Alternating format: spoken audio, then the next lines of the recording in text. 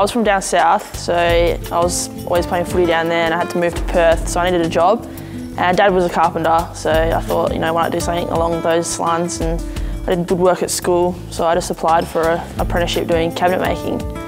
The highlight of TAFE is definitely starting from scratch. You've got your designing stage, and then your drawing out and your planning, and then you start with pretty much raw wood, raw timber and hot solid woods and that, and you build something from nothing to something, and it's really enjoyable to get the satisfaction of what you've made. I sort of want to pursue footy more than anything, but at least I've always got the thing behind me, because footy's not going to be forever.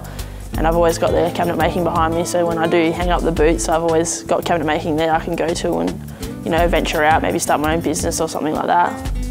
The best thing about cabinet making and the course itself is the meeting new people. Coming to TAFE one day a week just gets you out of the workplace, and you actually, not knowing anything from the start to now where I am now, I've learned a lot, and it's great thanks to the lecturers I've got here, and it's a great community here, and you meet all the boys, and being the only girl, they kind of look after you here as well. But no, it's great and I love it.